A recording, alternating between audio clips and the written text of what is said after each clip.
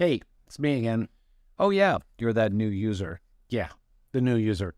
Hey, as you know, because you check my drawings, I'm terrible at spelling, and sometimes I forget to do my spell check, which I know I should.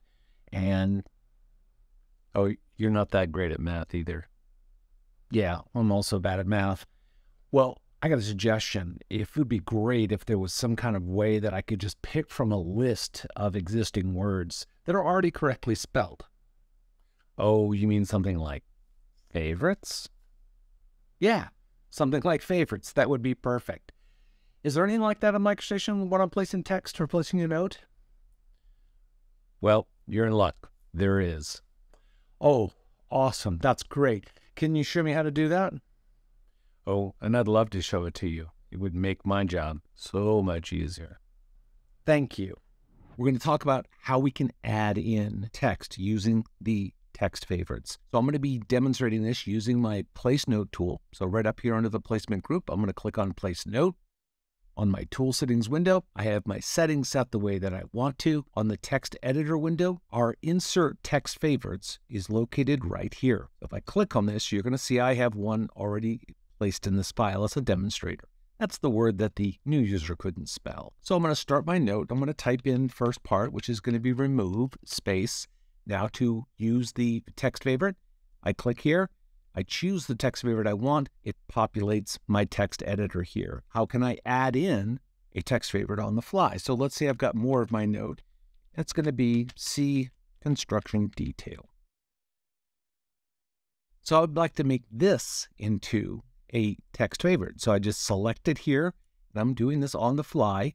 With that text selected, I right-click on my mouse. Menu appears about halfway down. Save text favorite.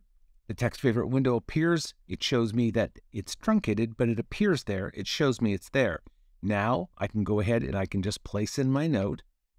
And I'm using AccuDraw, and then I'm going to do a Shift Tentative to bring up my snaps because I want to snap to an element. And I hit Reset, and there we are. To look at the text favorites manager, if I go click here, see the list at the bottom, there's Manage. This will open up the text favorite manager. Now, these two text favorites happen to be local in this file. They're not available in other files if I opened them up. If I expand this, you're going to see listed the two text favorites. Normally, what an organization would do, if they had text favorites they want everybody to use, they would put them in a dgnlib file and then using variables point MicroStation to that dgnlib. That way, people wouldn't have to create their own. But if you did create your own, they would exist only in the file that you're in. So if I choose, let's say, Pilaster, you can see it shows up here.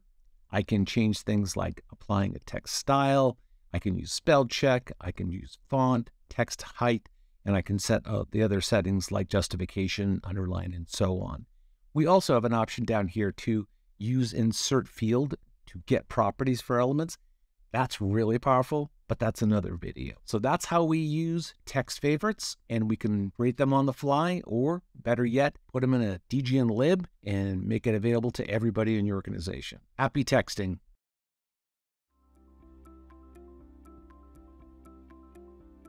If you found this video helpful, please give it a like. If you want to see more such series, consider subscribing to our channel. Thank you, and see you next time.